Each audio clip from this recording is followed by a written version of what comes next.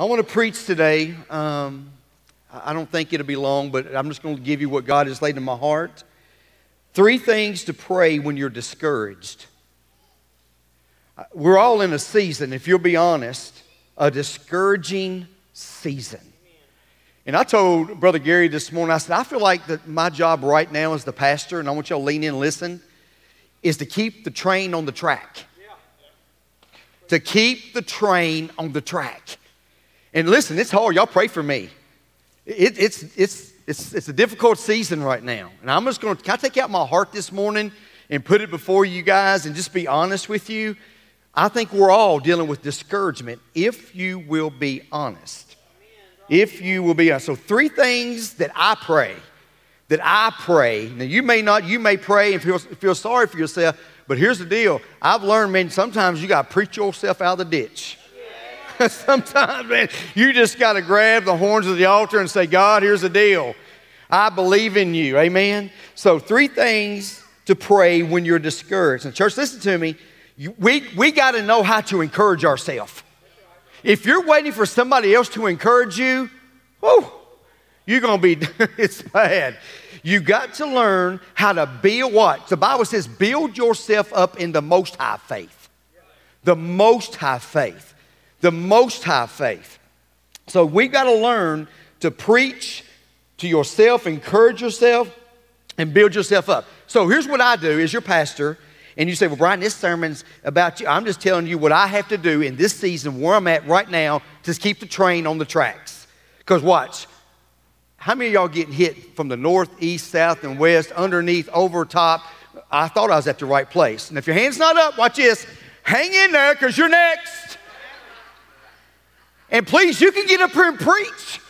But I'm just going to be honest. I've always been like this type of preacher. Like, listen, man, when I'm just trying to give you keys how to get out of the ditch. So 3 things that I pray in the most discouraging moments and times in my life when I'm battling depression. Can I get real with y'all? I battle it. I know y'all look at me and I tell you this all the time. Y'all think I'm Superman. I own a phone booth and I got a cape on my back. I don't. I fight depression. I fight discouragement. I fight sickness. I fight things in life. Life sucks. See, y'all will listen to that one word more than you listen to what I'm getting ready to give you, the points. How to help you. Most people pay more, I feel the Holy Ghost. Most people pay more attention to the sin than they do the testimony getting out of the ditch. That's a good word. That's free today. Most people look at the sin than they do the testimony standing before them. So I'm just a testimony this morning. If God can do it for me, He can do it for you. So what do I pray when I'm in the ditch? What do I pray when I'm battling depression? What do I pray when I'm telling you it feels like the world has come against you? What do I pray when I want to give up? Now let's go. Number 1. Y'all with me? Say I'm with you. This sermon's real. Yeah. I remind myself Jesus is with me. Yeah. Now I know y'all everybody good out here. Listen, I'm just telling you, I have to remind myself. I that Jesus is, I feel the Holy Ghost. He is with me. I know y'all love me, but there's somebody out there who died for me. Who got put in a borrowed tomb, but Jenna, he got back up on the 3rd day. Nobody else has done that for me. And I got to give him praise this morning. I know it sounds easy, but I have to remind myself, Jesus is with me. Can I preach this for a moment? Whether you believe it or not this morning, he's with me right now. I know you may not be able to see him, but sometimes you just got to be able to feel him. You may not be able to hear his voice, but you can feel him breathing down your neck. Jesus is with me. Even as I'm preaching right now, Jesus is with me. And I got to tell myself that. I'll walk through the house and I say, God, you're with me. You're with me. Right now, where I'm at, where I'm standing here, Jesus is with me. Everybody say that. Jesus is with me. Come on, say it again. Jesus is with me. Y'all say it again. I feel the Holy Ghost. Jesus is with me. You got to tell yourself that. You got to tell that speaks volumes to me. That encourages me that helps me, that builds me up, that gives me hope. In this very moment right now, Jesus is here. Don't take that lightly, because he will not always strive with mankind. He will not always strive with mankind. There's going to be a day when the Holy Ghost is going to be raptured out of this place. And that's when hell is going to happen on earth. I love this because listen to me, this morning on Facebook Live, you may be driving your car down the road. Jesus is with you. You may be at home in a lonely season of your life. You may be a teenager like my daughter. I can't imagine. Listen, teenagers are in a battle right now. We think it's just adults, but teenagers are in a battle right now. But listen to me, Jesus is with me. Hallelujah. Jesus is with me. I believe that. He's in your house. I love this. He's everywhere. See, Satan can't be everywhere. That's why he sends his demons everywhere. But Jesus can be here. He can be in China. He can be in Africa. He's everywhere. Everybody say he's everywhere. Yeah, he's everywhere. Sometimes I got to look in the mirror, and I wrote this in my personal notes. I want to be honest with y'all this morning. Sometimes I got to look in the mirror when I'm facing a dark season in my life, and I feel the weight of the world. I feel the weight of ministry, the weight of marriage, the weight of COVID-19. When I feel the weight coming down on me, I will look in the mirror. And here's what I say. Y'all don't have to do this. You can write it down for your note taker. I'm just telling you what I do. I look in the mirror. Sometimes you got to square yourself up. Sometimes the person looking back at you is the one that needs to change. And when I look in the mirror, I got to square myself up and say, I know Jesus is with me, but Brian Rafferty, God loves you. God is for you. God is with you. I just got to tell myself that. And listen, somebody needs it. This morning, somebody needs this word. Somebody needs this word. God is for you. God is with you. Hallelujah. And God loves me. I'm going to say it again. God loves me. God is for me. And God is with me. God loves me. God is for me. And God is with me. If you say that long enough, that flesh will shut up and that spirit will rise up. You just got to do it. You got to do that. So listen, this is what I say. This is my sermon. I can preach how I need to preach it. This is what I do. And some of you, I can look at you, you are facing some tight moments in your life right now. Listen, you better have Jesus number one in your life. It's hard enough with him, I can't imagine without. I just tell him, Jesus is with me. I know y'all love me. I know y'all are here, but Jesus is with me. He is with me. When I'm discouraged, I remind myself that Jesus is with me. Number two, this is a good one right here. I like the first one too, but y'all get this one too. God is at the bottom. He's underneath me. And not only is Jesus with me, watch this, so good. I'm going to back this up with scripture. He's under me. Allison, I thought about you and Jimmy. I did. So it's not just me, it's you too, it's all of us. Listen, he's underneath me. Deuteronomy chapter 33. Can I preach this for a moment? It's so good. In your Bible, Moses was given his last sermon. And I thought about myself. What would be the last words that I could give? I'm here. But you know what I'm saying? If I was giving you the last sermon, the last words, here's Moses talking to the children of Israel. They have circled the same mountain for 40 years, the same leader for 40 years. And here's Moses looking at the children of Israel. And the children of Israel are about ready to cross over. They're going to the promised land. And Moses says these words that broke my heart. He says, I love y'all, but I can't go with you. And I thought about this as a pastor. I love you, but watch. He says, I can't cross over with you.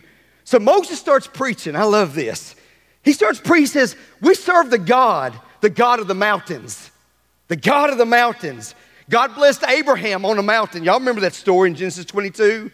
God provided a lamb on a mountain. The 10 Commandments were written on a mountain. Fire fell from heaven on a mountain. And Moses says, he said, God rides in on the high places. Heaven is high. He rides in on the high places. But I love this. All of a sudden, everybody say all of a sudden. It's the hang with, lean in, lean in. He says these words. He says these words. Now I'm going to switch gears. I know he's the God of the mountains, but he's also the God of the valleys. Listen to this. I need to remind you, he said, I know you're saved. I know you're getting ready to enter into the promised land, but that doesn't mean, y'all listen to me, that doesn't mean that ministry, that marriage, that church, that life, that work is always going to be a mountaintop. The church has been lied to. We've been lied to. Serve God and everything will be worked out. Watch this. Nowhere in Scripture can you find that. Nowhere in Scripture. So Moses said, hold on time. He said, we're going to take a praise break here in just a moment. But he said, I know you've seen the 10 Commandments written on the mountain. I know you've seen fire fall from heaven on a mountain. I know that you've seen Abraham and Isaac on a mountain. But he said these words. I want to read it to you. He throws this verse at him. It's so good. Deuteronomy chapter 33, verse 26 and 27. If you're a note taker, please write this down. I'm reading out the New American Standard Bible. There is none like the God of Israel. How many of y'all can testify? There is none like Jehovah. There ain't no God like Jehovah. There's no God like him who rides, watch this, the heavens, the mountains to your help. Here, listen to this. And through the skies in his majesty. The eternal God is a dwelling place. Listen. And underneath you are the everlasting arms. Y'all didn't get that. I know he's on the mountains. I know he's up there. I know the 10 Commandments was written. I know all of us have had mountaintop experiences. But I love Moses because Moses said, let me be a preacher right now. Let me be a pastor right now. I know you got good days, but there's also going to be bad days. But he says, watch, I love this. In other words, no matter how far you go down, God is underneath you. Come on, somebody. No matter how hard you fall, no matter what people think about you, no matter what topic says about you, no matter what anybody's coming against you, God says, no matter how far you fall, I feel the Holy Ghost. He said these words, you go low, but I go lower. Now I thought about the people who are on drugs. And I thought about the people who was alcoholics and pornography and all the bad things that everybody says, oh God, don't talk about that. Listen, I started thinking about this. So good, Destiny. I've always heard this statement, they got to hit bottom. Y'all think about that verse. Hold on, lean in. What is their bottom? God bless, I feel the Holy Ghost this morning. Their bottom, no matter how far they fall, no matter how drunk they get, no matter if they walk in this church high as a kite, I'm telling you, hallelujah, as low as they go, if they look around, if they start just looking around, they're going to find a set of God arms, hallelujah, right under them, holding them through it all. Somebody better give God praise. Woo! I worked hard on this. No matter how low they go, Jesus is lower. Y'all chew on that one for a while. Oh, you don't know my son. God's got him. You don't know my family. God's got them. God's under your children. God's under this church. God's under my wife. God's under us all. My God, he's got us. Hallelujah. He's under us. And I want y'all right now, if you can, just close your eyes. And I want you to think about the bottom. And right now, you've got a set of everlasting arms under you, holding you up. And watch this. He refuses to watch you fail. Yeah. Yeah. God is holding us up. And I wrote this down. I've already said, but I'm going to say it again. As low as you can go, Jesus is lower. So what is their bottom? Maybe we've been praying wrong. Maybe we need to say, God, let them hit bottom. I know this is reverse psychology. Maybe we need to say, God, let them go. Let them fall. Because I know them as low as they can go. There's a set of everlasting arms under them. Let him go. My God, I preach myself happy this morning. We need this word. Jesus is with me. Jesus is underneath me. When I'm down, when I'm depressed and things are not looking good, I wrote this in I preach myself. I stopped by 3145. I know I say this all the time, but I'm here today by appointment on assignment from God. When you're down and you're low and you're in the valley, yes, Jesus is with you, but let me tell you some good news, some better news. He's under you. He's under us. Jesus is underneath it all. Ephesians 4, you read in your Bible, he even went to hell. You don't hear preaching on this, but it's in your Bibles. He made a pass by in hell. Listen, this is good. Study this out. Ephesians chapter 4. See, they nailed him to the cross. Everybody say, yeah, they did. That's 5. Everybody else say, yeah, they did. Yeah, they nailed him to the cross. They put him in a borrowed tomb. And while he was in the tomb, the Bible says he really wasn't dead. Instead of him just lollygagging around and this, that, and the other, he made a visit to hell. He made a visit to, he said, Satan, I know you thought you killed me. I know you thought you had my family. I know you thought you had my children, but I just stopped by today to get the keys to hell, and I'm giving them to my children. And when you're under their feet, I'm telling you, God is a good God. Y'all need to give God praise this morning. I'm telling you, he'll never drop you. I just need somebody to believe that. When he swept through hell, he made an announcement. You got to loose your hold. You have no power over my church, over my children. Matter of fact, they got the keys to the kingdom. I highly advise y'all to start using the keys to the kingdom. Yeah, keys to the kingdom. So, my last thing I preach to myself. I say, Brian, Keith Rafferty, Jesus is with you. Everybody say that, Jesus is with me. Everybody say it again, Jesus is with me.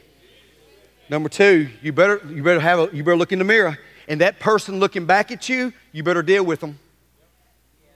You better deal with them. You better deal with them.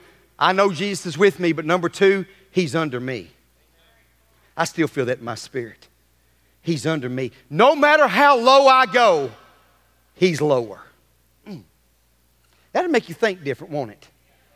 And that's what I preach to myself. He's with me and he's under me. And this third one, we have a lot of debate about this one. But here's the debate. God's right and you're wrong. I'm so glad we graduated from Vacation Bible School. I'm so glad that the GAs and the RAs and the AAs and all the Awana programs that we finally graduated into some mature Christians. Number 3, here's what I tell myself. I have faith for this. I'm going to say it again. Yes, Jesus is with me. Yes, he's under me. But I've got the faith for this. In Romans chapter 12, the Bible says God has given everyone, everybody here today, listen to me, lean in, a measure of faith. Do y'all know what a measure of faith will do? It'll move a mountain. You know what a measure of faith will do? It'll allow you to walk on water. You know what a measure of faith will do? It can call down fire from heaven. Do you know what a measure of faith can do?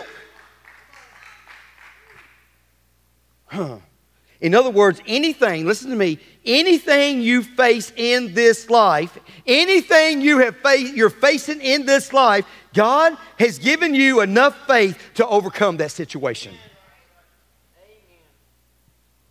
When I counsel people, it's pretty quick.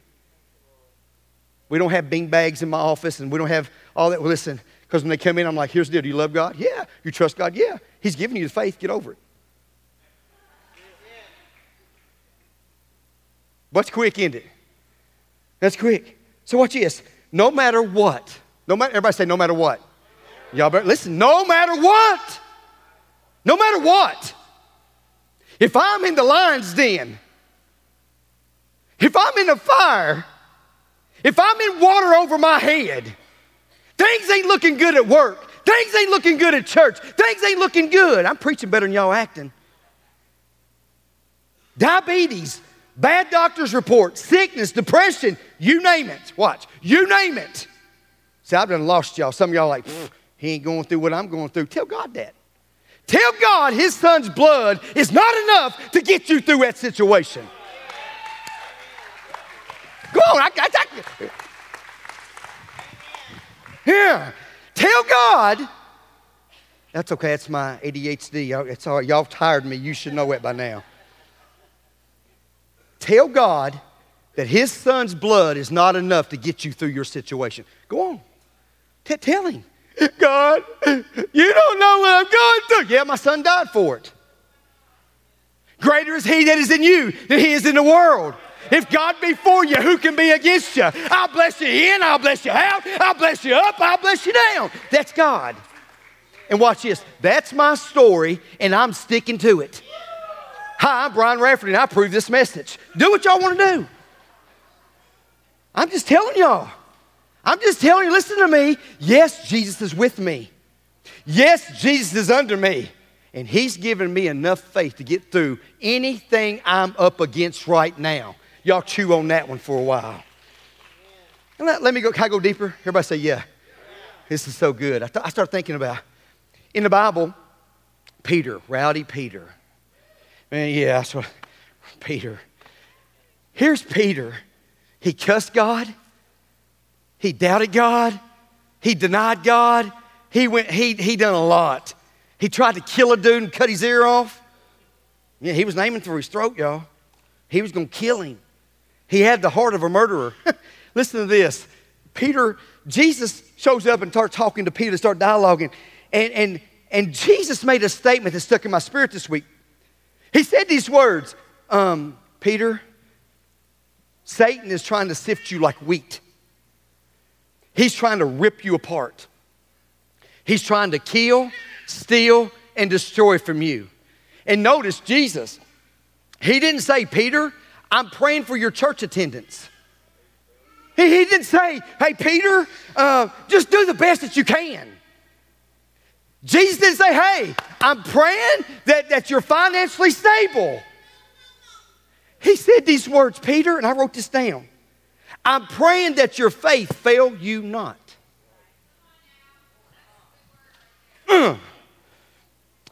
He didn't pray for his finances, his home, his children. He says, Peter, you're in a season.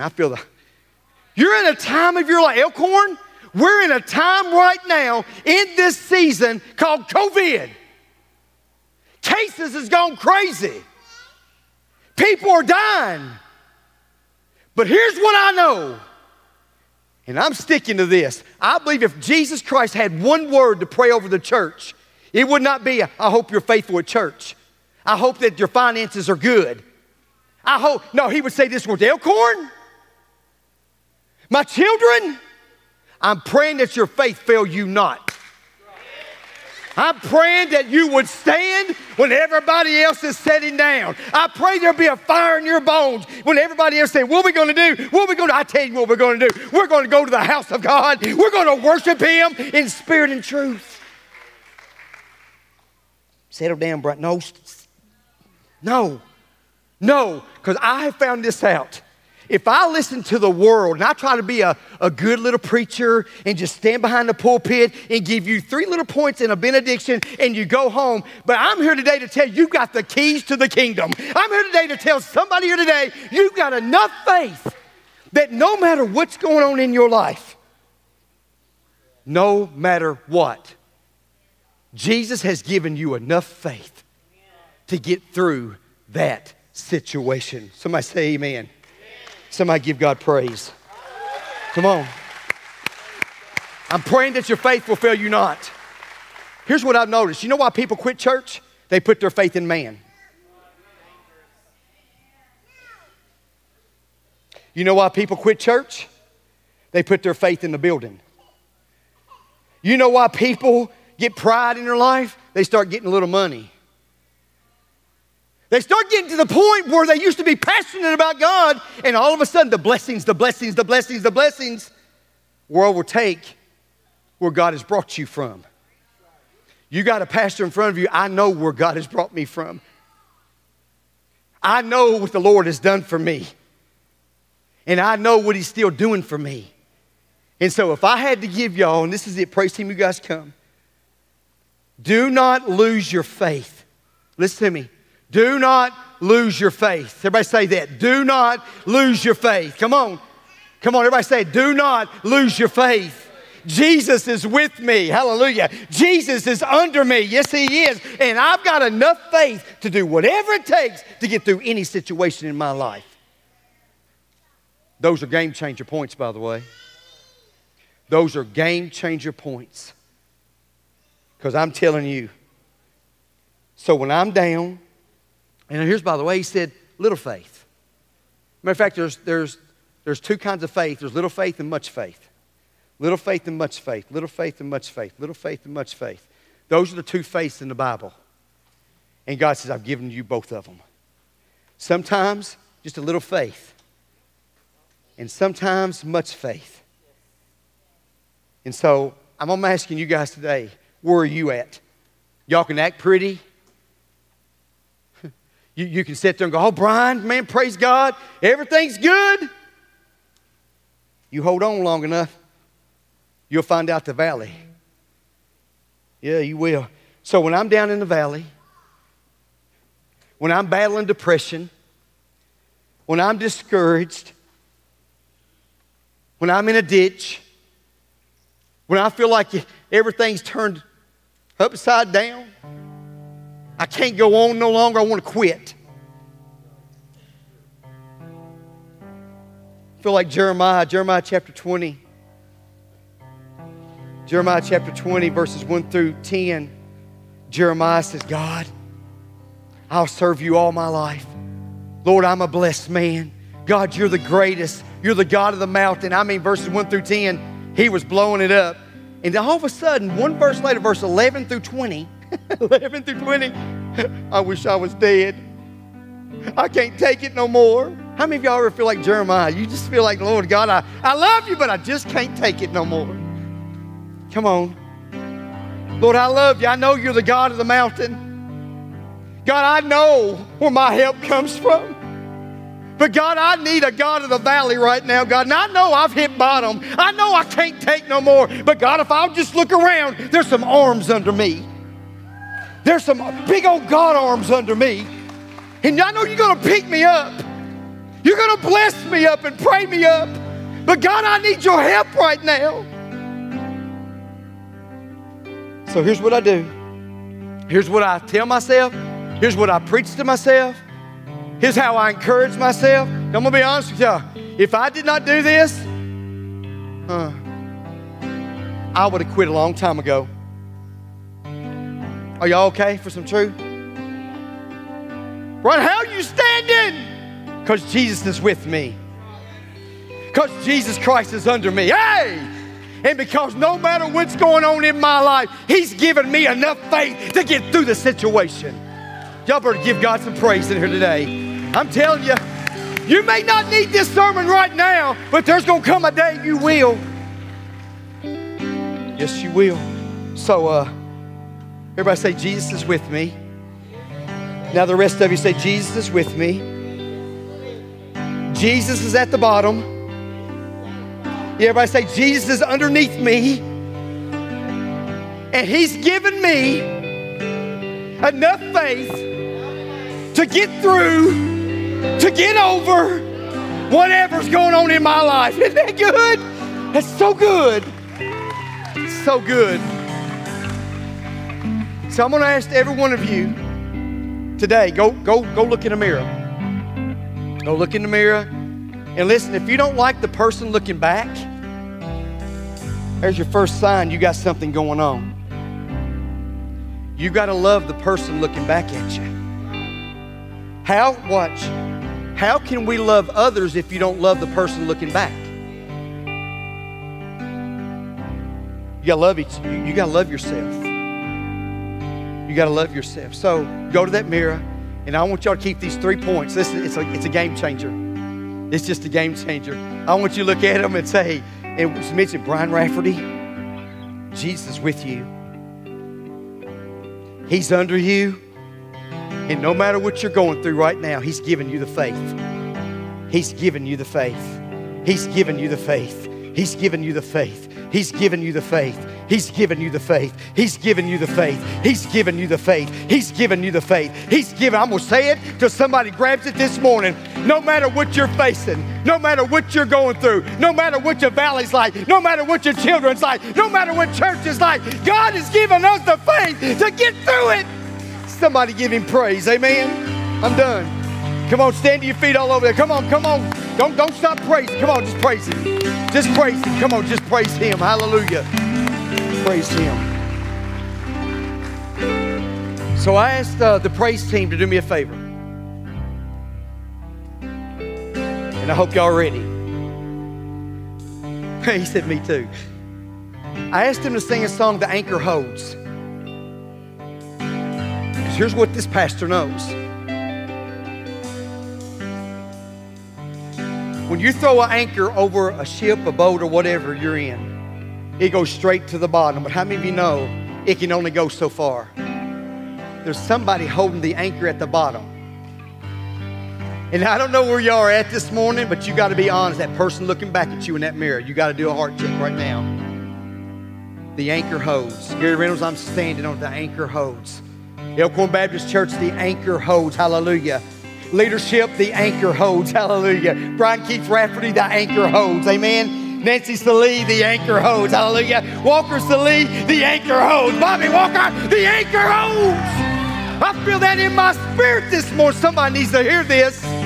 God is under your marriage. God is under your children. God is under it all. God is under it all. I just need a church to make her mind up this morning that Jesus is with us. He's under us. And no matter what Elkhorn is facing, God will get us through it. If I was Satan, I'd go, boy, I got them right where I want them. Because sometimes you just got to outshout fear. Sometimes you got to outshout your most darkest moments, because that's the real you. When you can praise Him when nobody else is looking, you got something. So I want y'all to sing this, and may God fill this atmosphere. May God fill this altar up. And here it is. I'm done. Y'all ready? This side. The anchor holds. The anchor holds. Woo! The anchor holds. This side. The anchor holds. So in Jesus' name, may God love on y'all. The anchor holds. Greg, y'all take us into the presence of God. God's got me. He's under me. And He's given me the faith to get through it. In Jesus'